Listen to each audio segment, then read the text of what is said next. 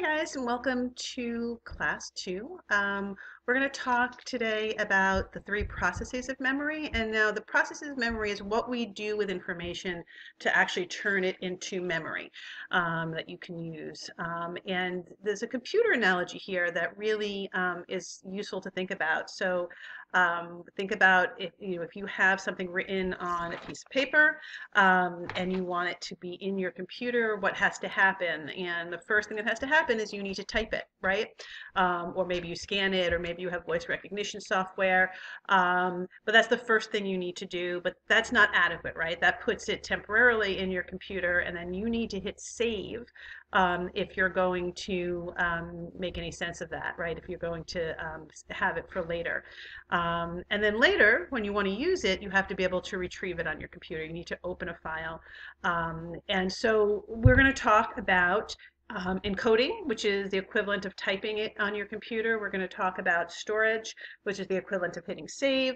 And we're going to talk about retrieval, which is the same as opening a file.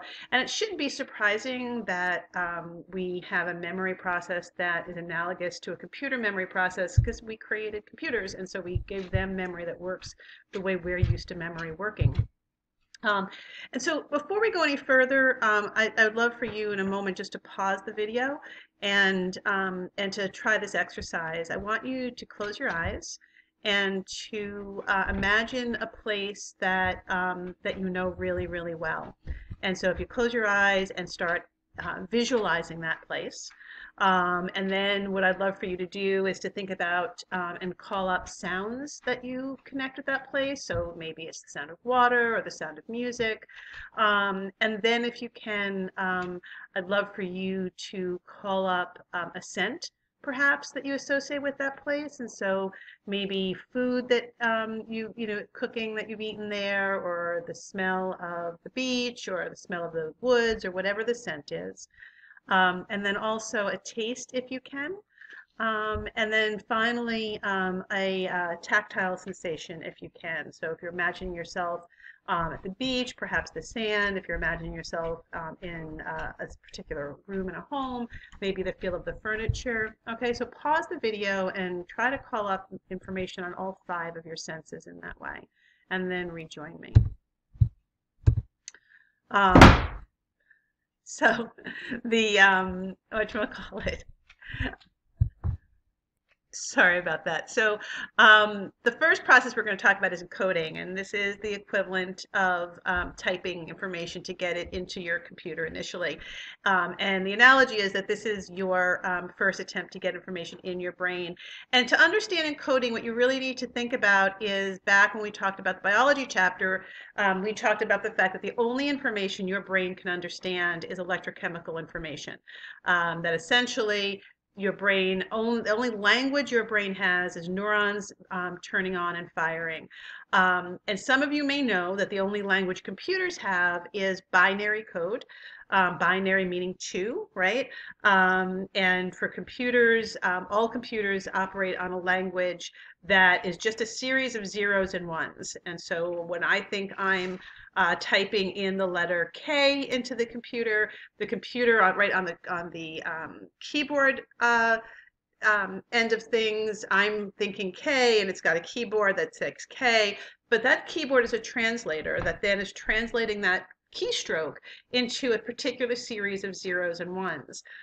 And the same is true for your brain, that encoding is the process of turning information in the world, sound, sight, light, right, other things, into patterns of neurons firing.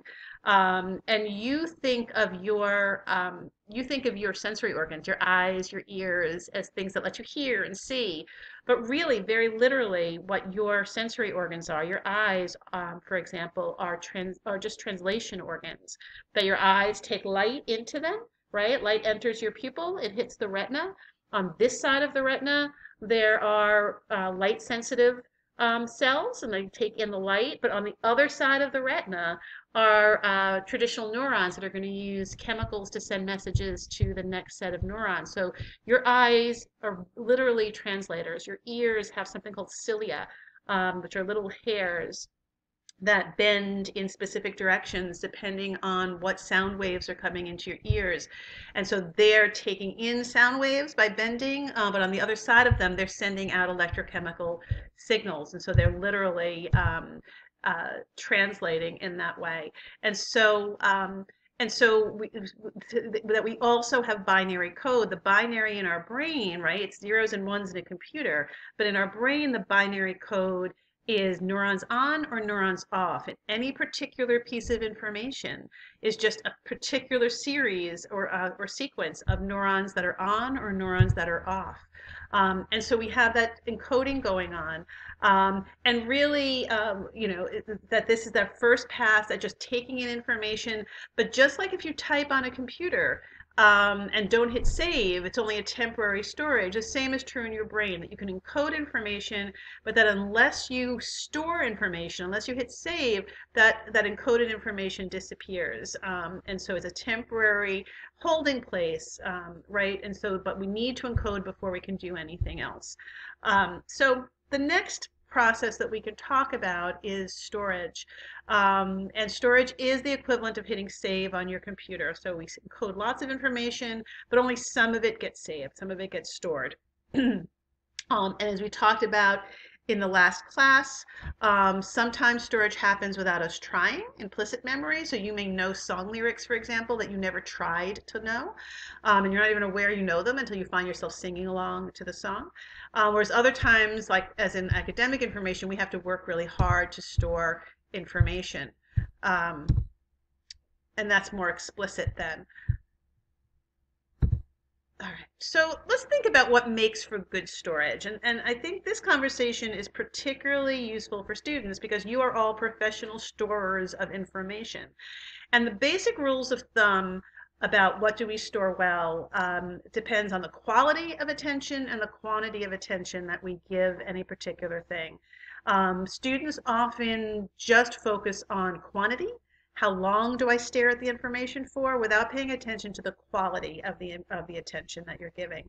The other kind of things to think about in terms of what do we store well is that if you think about what we're trying to do, that what we're trying to create is neural patterns or patterns of neurons firing that we can replicate, that we can make them fire again. That's the experience of memory. So in that example where you were recalling being someplace else and you're sitting where you are now, but your mind was someplace else, you essentially were replaying patterns of neurons firing. And if you create well-worn pathways, if you make that pattern fire over and over and over and over, then it's easy at any given moment to make it fire again. And so creating those well-worn pathways are about over and over, repetition, but also the quality of what you're asking those neurons to do. And then the other thing, the last thing that we need to always be thinking about is that you're not going to store anything, or not, at least you're not going to store it well, unless you convince your brain that the information is important. Your brain is always sorting through information, trying to decide what's important, what am I likely to need again, and that there are some things our brain always assumes are important. Things that are emotional, as we'll talk a little bit more about, your brain assumes that emotional things are important. If you have been made to feel something, fear, happiness, sadness, whatever it is, your brain thinks, oh, this is significant to us, right? We felt something about it. We should hang on to this. Things that are social in nature, so things that have to do with other people, we remember really well. Think about even the trivia you know about celebrities, and what you can remember about perhaps the Kardashians or somebody else. Even that is social, but you remember, like often people, my patients will ask me, how do you remember details that we've talked about in the past? And the real answer is that it's happening in the context of a person in front of me who often is talking about highly emotional things. And I don't have to try to remember those. Our brains think those things are important.